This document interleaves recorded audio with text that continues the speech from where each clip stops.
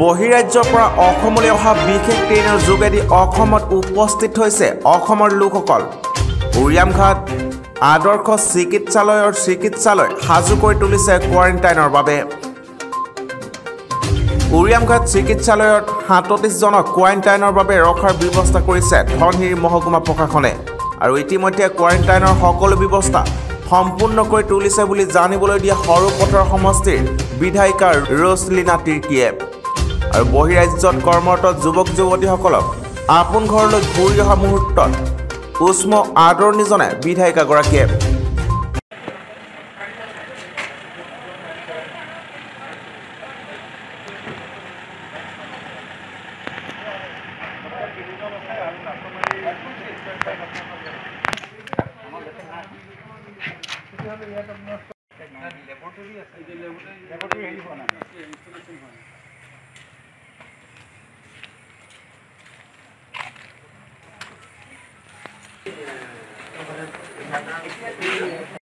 আমাৰ লোকসকল আছে ইতিমধ্যে আমাৰ ইয়ালৈ আহিবলৈ আৰম্ভ কৰিছে।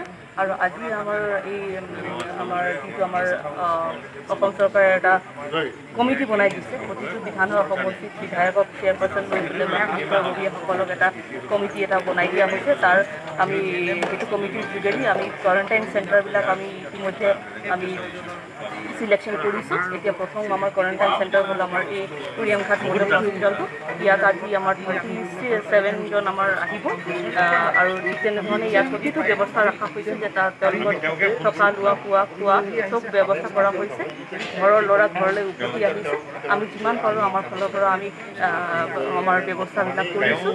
আৰু তেখেতসকল আমাৰ সকলো পেচেঞ্জাৰ হয়, কোনো যাতে ক'ভিডত আক্ৰান্ত হৈ অহা নাই তেখেতসকলে। তথাপি আমি সকলো যাতে তেওঁলোকে সকলো সুস্বাস্থ্যকে থাকক তাৰ কাৰণে আমি ব্যৱস্থা কৰিছোঁ যে প্ৰতিটো আমাৰ যিটো এটা আহি পেলাই এটা চুৱাব কালেকশ্যন কৰি পেলাই 3 দিনকৈ তেওঁলোকে কোৱাৰেণ্টাইন চেণ্টাৰত থাকি পেলাই তাৰ পাছতে মানে টেষ্টৰ ৰিপৰ্ট অহাৰ পাছতে তেখেতসকলে ঘৰত গৈ আকৌ 14 দিনৰ যোনটো কোৱাৰেণ্টাইন হোম কোৱাৰেণ্টাইন সেইটো হ'ব লাগিব। আৰু যি ধৰণে তেওঁলোকে সহযোগ কৰি আছে সিমান দিনে আকৌ আগন্তুক সময়তো সহযোগ কৰিব। তেনেধৰণে আমাৰ বহুতো আহিবলগীয়া আছে। তেখেতসকলে পৰ্যায়ক্ৰমে আহিব। তেনেধৰণে আৰু কেইবাটাও যি কোৱাৰেণ্টাইন চেণ্টাৰবিলাক আছে আমি তৈয়াৰ কৰি আছোঁ। আজি আমি ইয়াত উৰিয়ামঘাট মডেল হস্পিটেল কৰিছোঁ। তেনেধৰণে আমি সৰুপথাৰত আমাৰ সৰুপথাৰ কলেজৰ অডিটৰিয়াম কৰিছোঁ। তেনেধৰণে আৰু কেইবাটা আমি ইতিমধ্যে আমি চিলেকশ্যন কৰি আছোঁ। তাৰ কাৰণে ব্যৱস্থা চলি আছে। সম্পূৰ্ণভাৱে আপোনালোকক সকলোখিনি জনাই দিম।